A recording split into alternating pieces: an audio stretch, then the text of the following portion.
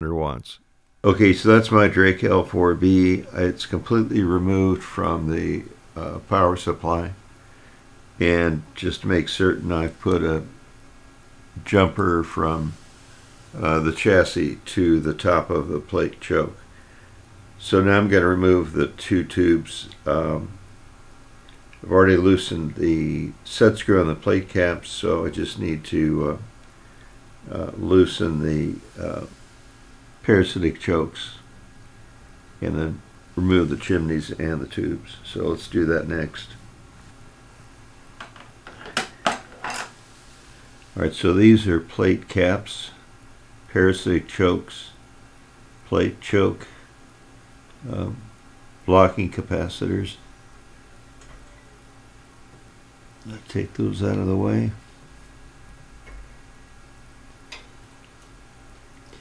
And next I'm going to remove the two chimneys. It's a pretty tight space for the chimneys.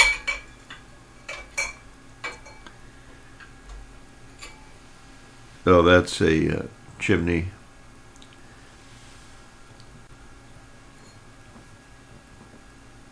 Put it where it can't get broken because they're hard to come by.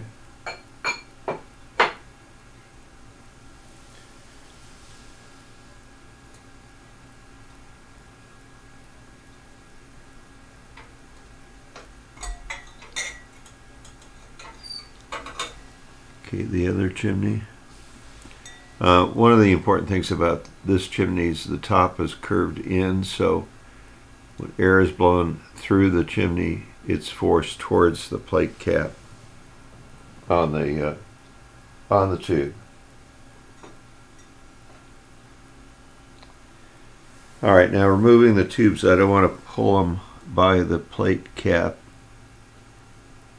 by the top. I don't want to pull them by the top of the tube, so I'm going to reach underneath and lift from the bottom.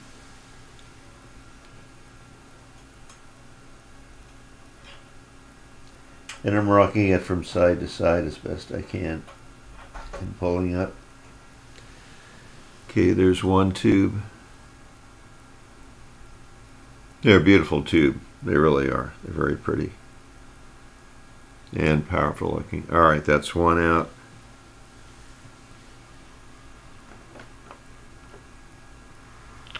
And the second one out.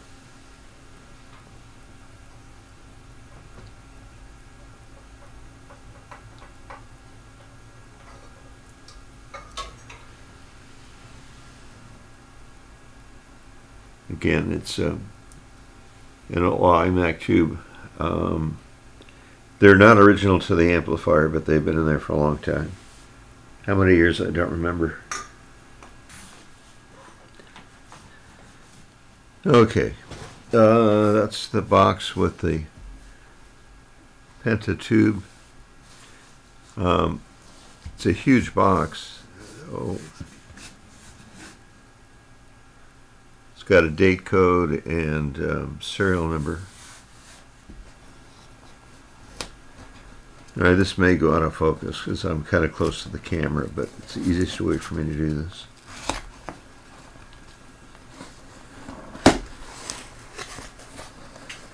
All right, it looks like,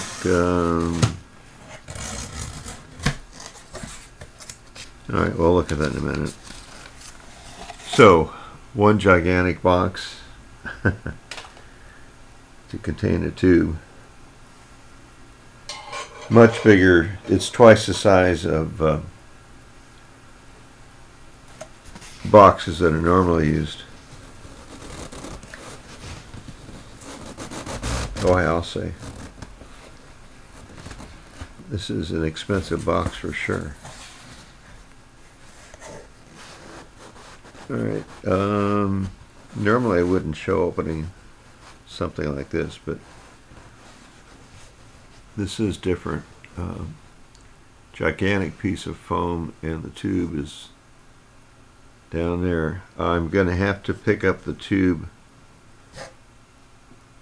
and try to avoid the area where there's lettering. In fact,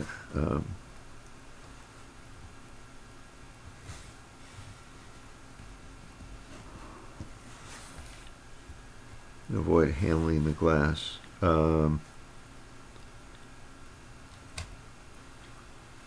can see it's a code date of 2436, I think. 3500 ZG. And again, a really attractive plate. So let's put it into the socket. Now the way to figure that out is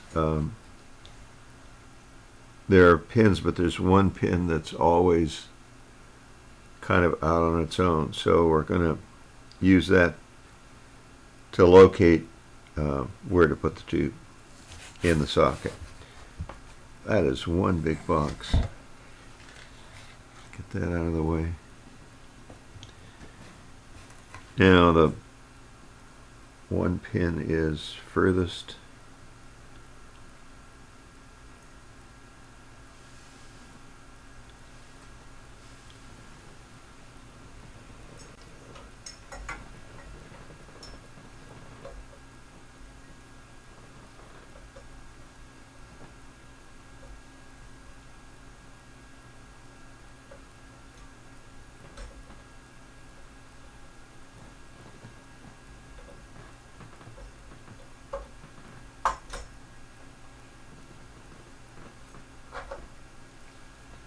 I'm trying to avoid putting any pressure on the plate cap on the tube.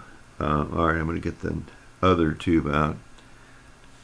Get this box out of the way.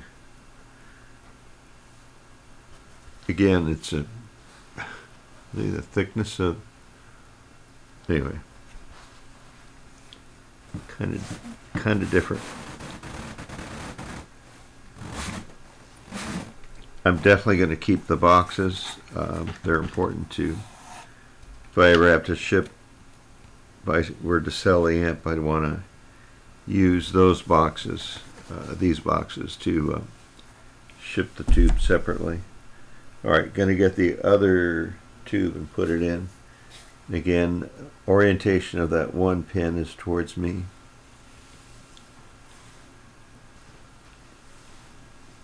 Okay, again, a really neat looking tube. Looks like that's some kind of ceramic. There's the one pin. That's going to be towards me.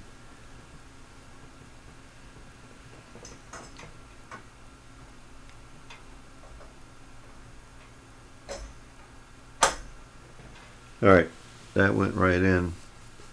Put the two chimneys in place.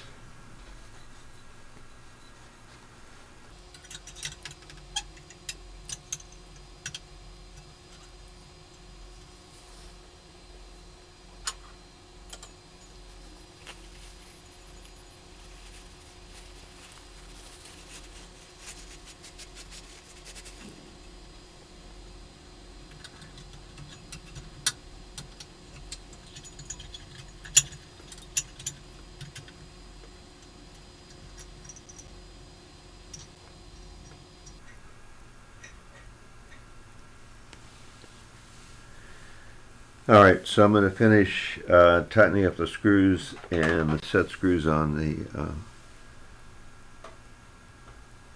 caps, and